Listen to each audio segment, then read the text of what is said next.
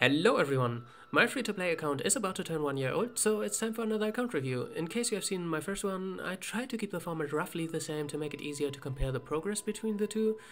And spoiler, it's actually not that different. First I will go quickly over my characters, weapons, artifacts and how much money I spent, which again is nothing, sorry, like I said, I literally just copy-pasted the format.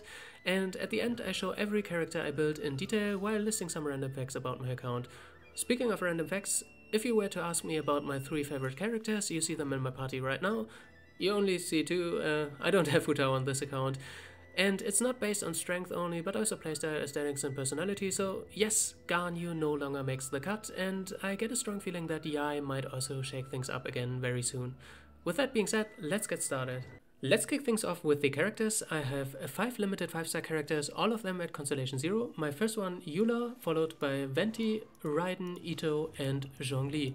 Out of these standard units, I have 3, Keqing Constellation 1, Mona Constellation 0 and Diluc Constellation 0. So you could say I'm fairly lucky with the 50-50 so far.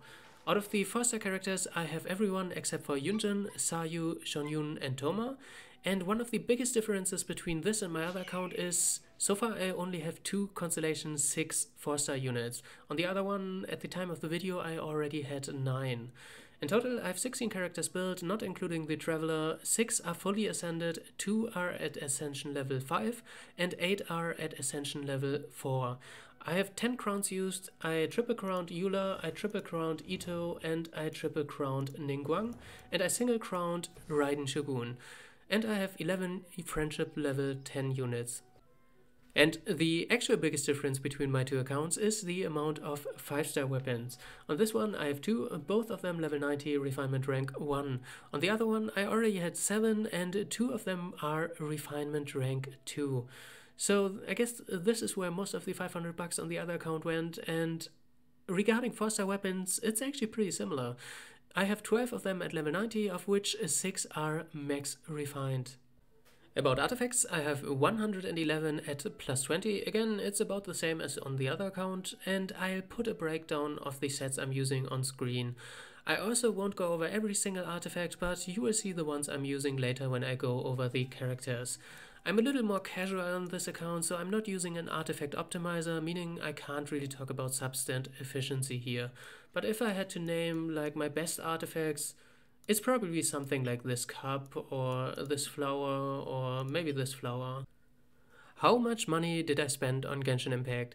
Like I said, on my NA account I spent at this point a little over 500 euros, and that probably converts to somewhere between 550 to 600 USD. And on this EU account I didn't spend anything. Obviously I can't show you anything, you just have to take my word for it. I enjoy having the free-to-play perspective on this game, but that's obviously not the reason why I created this account. I just wanted to have more characters without spending more money. I considered buying the Waken Moon here, but at this point there are only 3 5-star characters left that I don't have across all my accounts. 4 if you include Yai Miko, so I don't feel the need to spend more money. Alright, now I will show every character I built. Feel free to pause when you are interested in a build and it's going too fast. Same as last time, while I do this I will talk about some random stuff related to this account, just so that there is something to listen to. A big difference between this account review and the last one is the anniversary was during patch 2.1 I believe, so about half of the current Inazuma wasn't released yet, so there are a lot more chests and quests, which means way more one-time earnable Primo Gems and adventure rank experience. That being said, I'm also a lot more casual on this account. I completed most of the content in Liyue and Mondstadt. I do the Archon quest and time-gated things like events, daily commissions, Abyss, the weekly bosses, and the reputation missions, whatever they were called. But aside from that, I haven't explored Inazuma too much. To put this into numbers, my Sakura tree is still level 23, for example. When I started writing this, the account was 351 days old, which means I created it in patch 1.3. I remember the first Lantern Ride with the Tower Defense event to be the first thing I've done.